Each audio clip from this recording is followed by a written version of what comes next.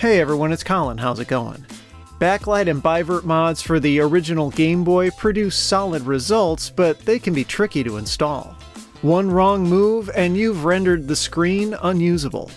Let's look at another option that not only removes the risk of damage, but also looks fantastic.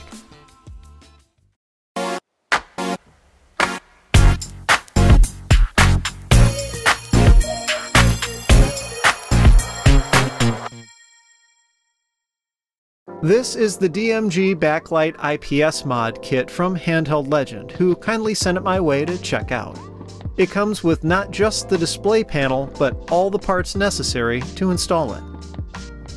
I have a beat-up DMG that's the perfect candidate for this mod. The shell is in rough shape, and after installing a backlight, the screen developed vertical lines that, despite multiple attempts, I haven't been able to fix. Normally a bad screen like this means the Game Boy is trash, since the display is soldered to the front circuit board and fairly difficult to replace. This IPS display kit fixes all of that. I started by disassembling my Game Boy. Since I'm replacing the shell at the same time, the only parts I need to keep from the old one are the back PCB and rubber membranes for the buttons. A small amount of trimming needs to be done to the shell. These 4 standoffs get snipped off from the front bezel, along with this fin up by the power switch. On the back housing, this ridge in the cutout for the contrast wheel needs to be trimmed off. I used a pair of flush cutters for this, but a craft knife would work well too. I installed the PCB in the rear housing, then set it aside. I peeled the protective film from the new display, then cut 2 pieces of the included double-sided tape. I put the pieces across the very top and bottom of the screen. When it's all done, these will be outside the viewable area. Next, I connected the small display board to the screen's flat flex cable. Where it'll sit in the Game Boy, it's not terribly likely to short out on anything. But to be safe, you could put some Kapton tape on the back to insulate it. I peeled the backer off the tape and positioned the screen in the front housing. It needs to be pressed up against the top, then aligned side to side so it's centered in the screen cutout. The installation instructions suggest using a couple of extra pieces of the tape to hold the screen in place, but I opted to stack a few pieces of thick foam tape on this corner of the panel so pressure from the case keeps it from moving. The part that makes this whole mod so easy is this, a completely new front circuit board. It not only has a connector for the IPS display and replacement for the contrast wheel, but also has contacts for the front buttons. The only bit of soldering needed for this entire mod is just the 2 wires for the speaker.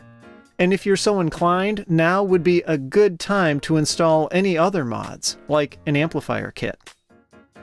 I dropped in the front buttons and membranes, then connected the long flat flex ribbon between the display board and new front PCB. Then I set the board in place and screwed it into the existing standoffs.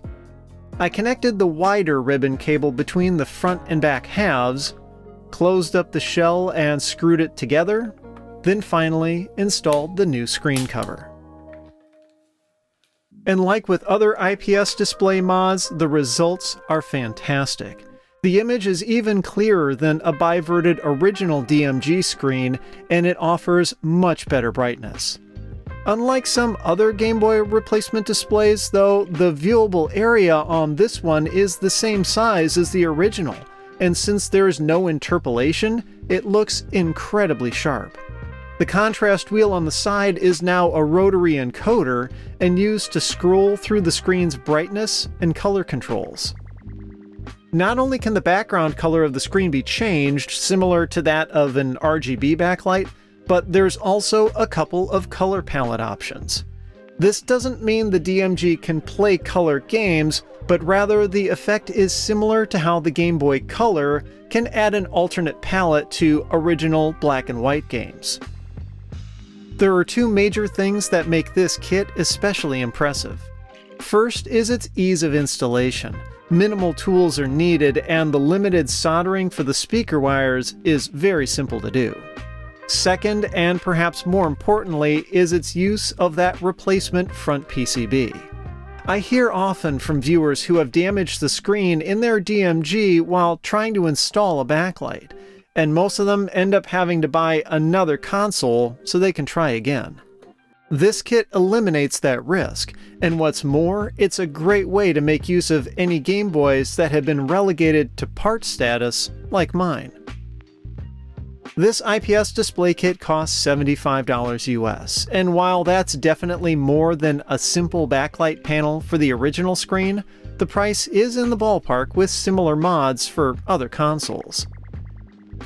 I think it offers solid value given its quality, simple installation, and the fact it can save some less fortunate Game Boys from the trash.